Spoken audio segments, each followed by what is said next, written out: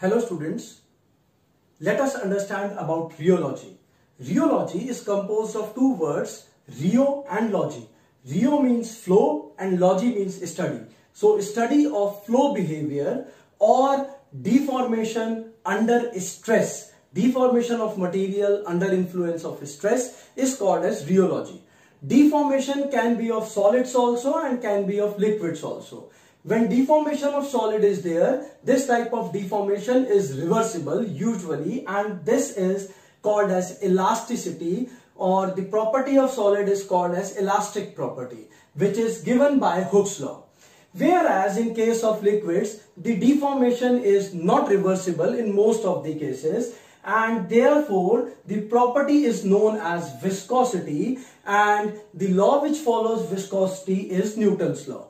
Now, the question comes, what is Newton's law? The Newton's law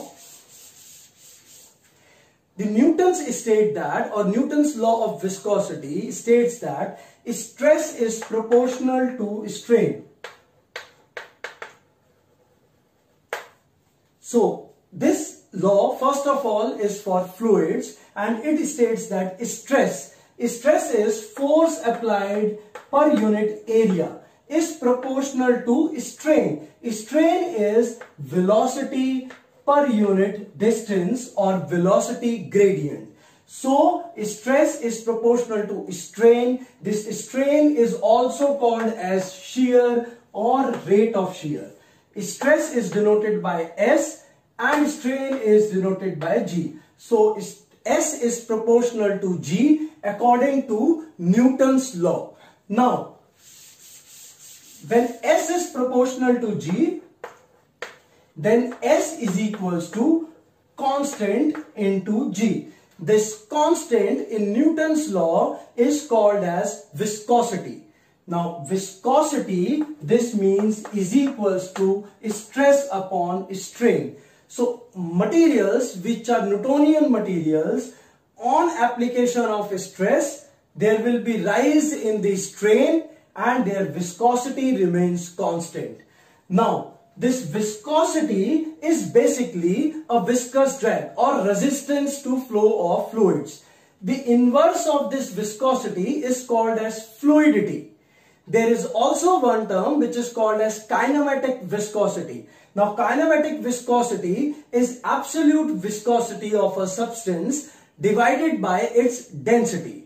The unit of simple viscosity is poise or centipoise, and the SI unit is pascals into second, whereas the unit of kinematic viscosity is Stokes. Let us now discuss rheological classification of material. Before moving on to the rheological classification, to understand this chapter, a very important thing is relation between stress, strain and viscosity. See, both these three terms are interchangeable because any change in viscosity will change the strain and it will change the stress.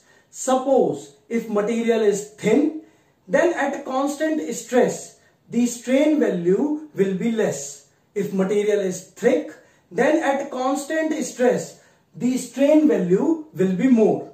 So the stress and strain relationship is based on viscosity. We can also say that at constant stress, if strain value increases, means rate of shear increases. This means viscosity of material decreases.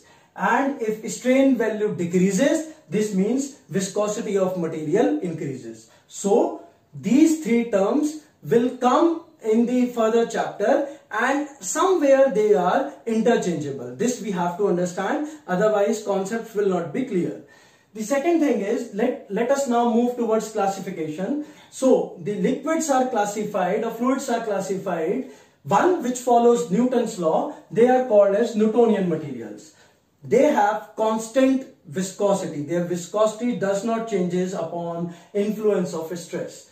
Non-Newtonian materials are those who do not obey Newton's law. Now, what is Newton's law? Viscosity is constant, stress is proportional to strain. But they do not follow Newton's law. They are also called as structural materials or liquids. They are called as non-Newtonian. they are further classified into two types, time independent and time dependent. Time independent, which have no use of time, means their property is not dependent upon time, whereas time dependent, whose property is dependent upon time. Time independent are further classified as plastic, pseudoplastic and dilatant system, whereas time dependent are classified as thixotropic, anti-thixotropic or negative thixotropic, rheopexy and negative rheopectic systems. Negative rheopectic or negative rheopexy in the systems. Fine. So this is whole classification. Let us now understand, in order to understand each of these flow behaviors, because all these flow behaviors are in our syllabus. So in order to make them understand, we have to first know what is rheogram and what is viscogram, because this is the most important property of all these materials. Now, we first start with rheogram. Rheogram is nothing but the relationship between stress and strain.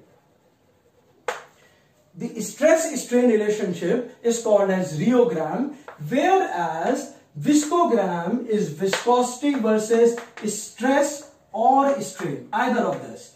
See, I have told you these terms are interchangeable. So viscosity versus strain or stress is viscogram, rheogram is stress versus strain.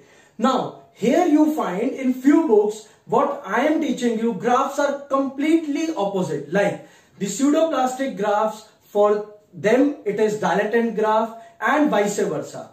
Why it is so, we need to understand. Then in that case, scale is very important.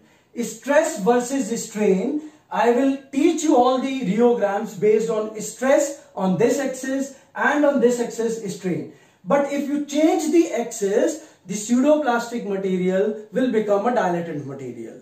Fine, changing axis but don't changing the rheogram. So you will find, like for our case, this is a pseudoplastic material. So this is graph for pseudoplastic material and this is graph for dilatant material. If you change the axis, the graph will be reversed. So do not get confused. You have to just focus on stress and strain, and accordingly whole thing is very, very simplified. So in my lecture, I will be using stress on this axis and always strain on this axis. Fine. So this is rheogram, this is viscogram. Apart from rheogram and viscogram, for every fluid, we will understand about its graph, rheogram and both viscogram, along with examples. And the important part is the reasoning why it is behaving in such a manner. And the last thing is the equation.